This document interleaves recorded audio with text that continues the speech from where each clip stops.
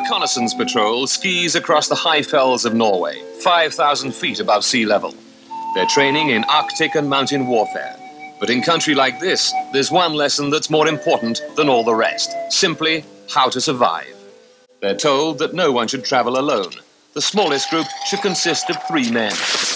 Now this quartet is looking for somewhere their colleagues in the 1st Battalion, the Parachute Regiment, can practice the skills of survival. Get some nice snow holes in there, won't we?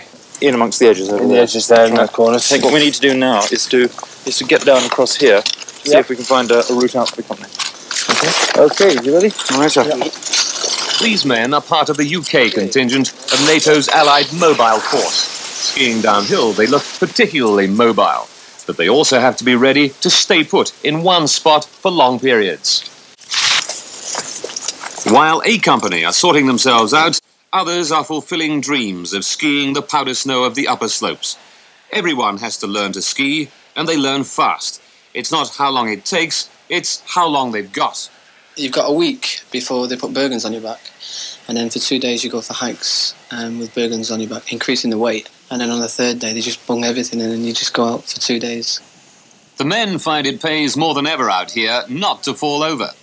When you go down, your Bergen comes right over your head. You know, and if you go head first, you're in for it. Your head goes straight in the snow with the Bergen on top.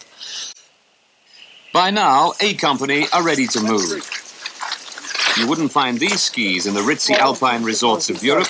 No flashy fiberglass here. These are multi-purpose skis, affectionately known as NATO planks.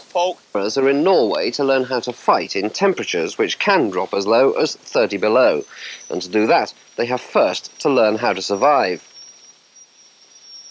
We thought Richard was the ideal candidate to dig out his Action Man kit and join them.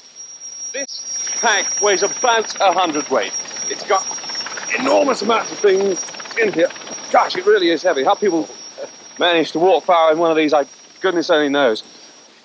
Tell me, fellas, do you have to put this on by yourself normally? Usually. You usually put it on by yourself, do you? Well, I'm pleased for your help. Now, 100 weight. A radio on the top as well. Spare batteries up there. Can take it up to about 110 or 120 pounds. They have to walk and climb and ski wearing this for many miles. Good luck to them. Hey, you've got your rifle. Yeah, so I didn't need anything else. All right, thanks very much. Wish me luck.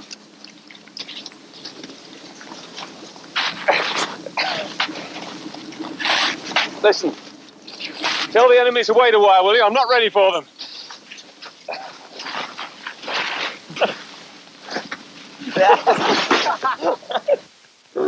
The Army's calling it, believe it or not, Operation Hardfall.